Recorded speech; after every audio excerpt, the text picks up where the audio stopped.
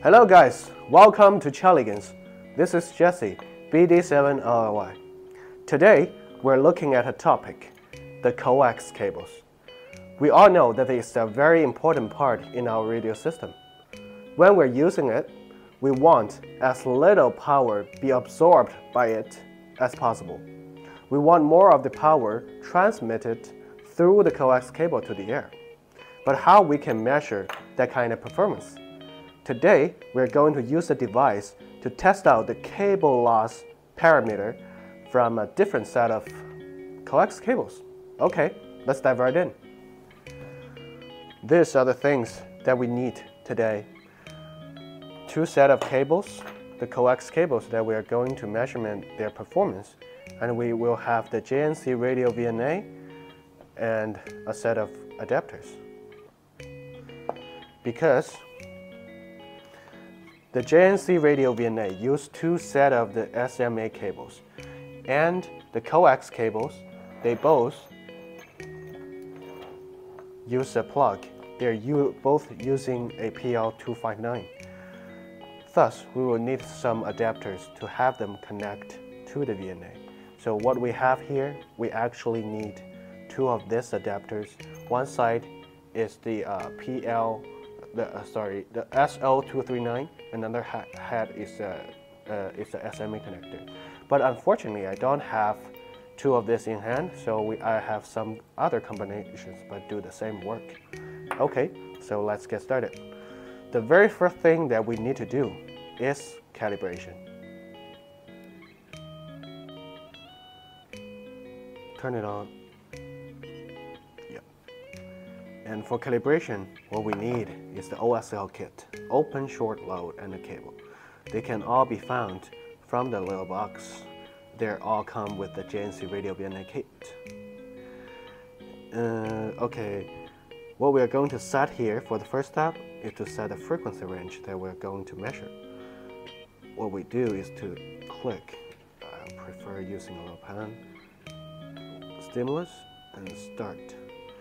This device starts with 50 kilohertz, so 50 kilohertz, and then we set the stop to 30 megahertz.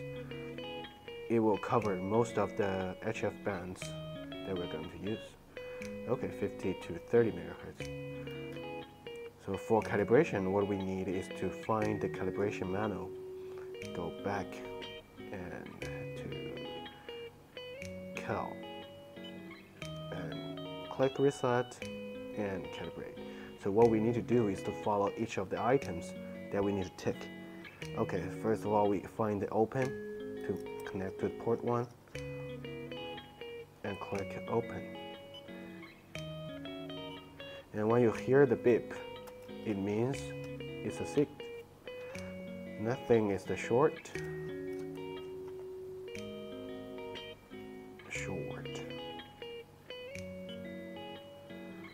And now we have the load.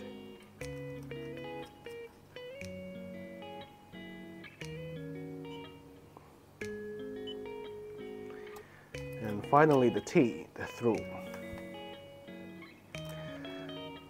A very basic principle for measuring the cable loss is like this, that we connect the two ends of the coax cable to port 1 and port 2.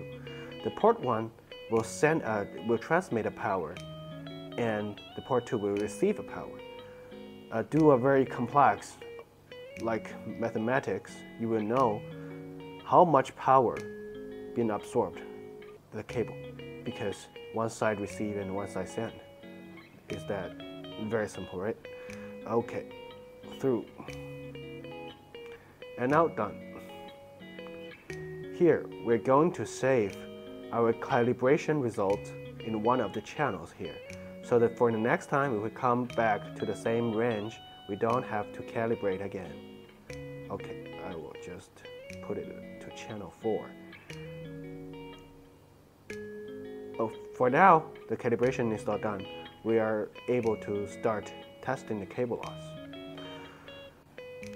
To measure the cable loss, we need different parameters. Here we are showing on the screen is a SWR and Smith chart. but we don't need that for cable loss, so we need to change. We go to the main menu and we click the display and find trace. We disable one trace and only leave the yellow. And for cable loss, what we need actually is the log mag. So for the format, we choose log mag. And one other thing to set is the channel. Channel S11 is using only port 1, but for cable loss, we need to use both ports. So we change channel to S21 by just clicking it. Okay.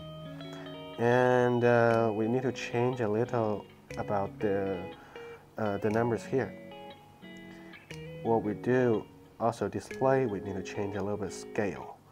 And we will set the reference position to 2. So 0 will be here. And we scale to 1. This makes the 0 reference line is around the middle, and below will be the minus, and above will be positive. And for now, it's all set. We can connect the 2 ends of the coax cable to the VNA.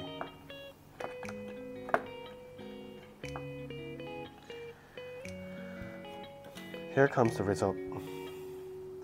We're seeing that from 50 kilohertz to 30 megahertz, the cable loss in dB look like this.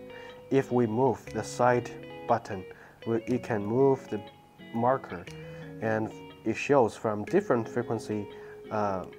When you operate in different frequency, what kind of cable loss will be on this cable.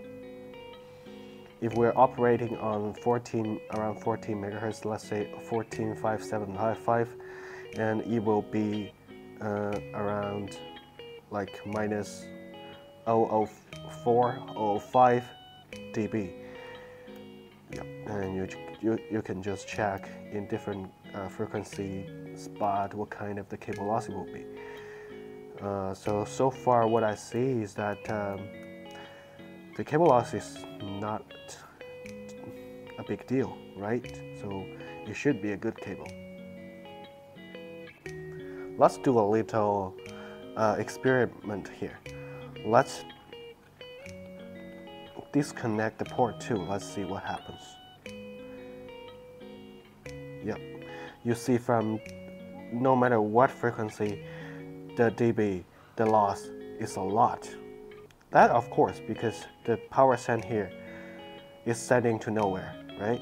So this experiment also tells me for measuring the cable loss is not only help you to decide whether a cable is good or not, but when a cable is let's say it's a defective product, and you will know that it's a bad product and you won't use it, and to avoid even in the worst situation, damage even your equipment.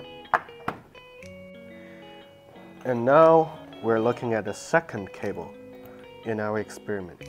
The very same process. I will just speed it up.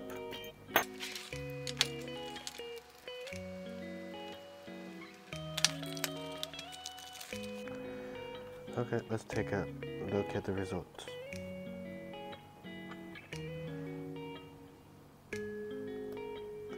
Okay, looking at the result, the two cables are both working fine, at least in the frequency range from 50 kilohertz to 30 megahertz. Okay, today we've learned how we use the JNCRadio VNA to test out the performance of the coax cable. And from today, my experience that two of these coax cables, actually they're doing a very good job in terms of the cable loss. If you don't still have one of the JNCRadio VNA, or you need some set of adapters, you can always check out our website and you can find the closest distributors of ours to buy to get yours today. Thank you. 73. Thanks for watching. See you next time.